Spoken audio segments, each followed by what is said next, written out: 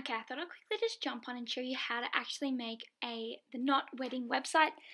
So you just want to go into the start now, and you're just going to pick a design. It doesn't really matter what the design is because you can change it later on, so just pick any for the moment. And then you want to put in your details and an email,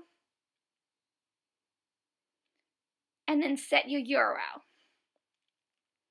Then it's going to ask you a few different questions. You don't have to answer them. They are handy to put on the website, such as your wedding date.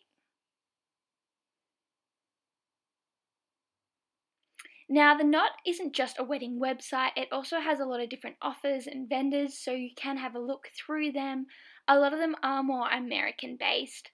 So if you are in America, that's great. If you're like me and from Australia, it wasn't really a handy feature. Okay, so now we're behind the scenes, and you just want to go through each of these little sections. So here, this is the cover photo that will go at the front of the page. So I've just picked one of these photos just for an example. And then you have all these different options of what you can do.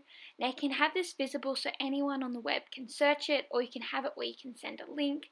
So you can really change that privacy to whatever you would like. And it will ask you quite a few questions at the top.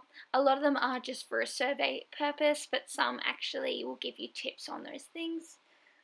And then you can make a registry and a guest list. The registry is really handy.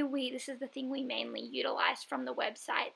However, it was pretty tricky for guests to first work out. So I made a whole separate video for the guests, as I just had so many questions for them on how do they put purchased on the website.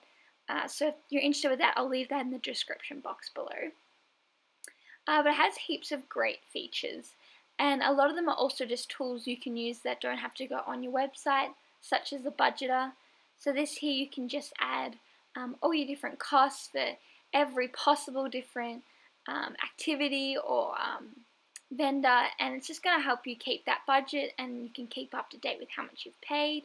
There's also checklists from what you need to get done by a certain time.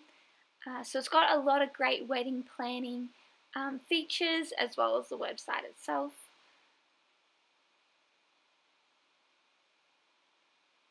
So I thought I'll show you what my one looked like. I did a very basic one. I would change it all the time, but this is what it turned out in the end. So it had the proposal photos. It had details on the engagement party before the engagement, but then I took them down.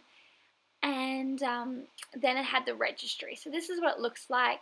And someone can click on an item and it will take it directly to the website. But yeah, this is when you can tell something has been purchased. You can tell how many a person wants.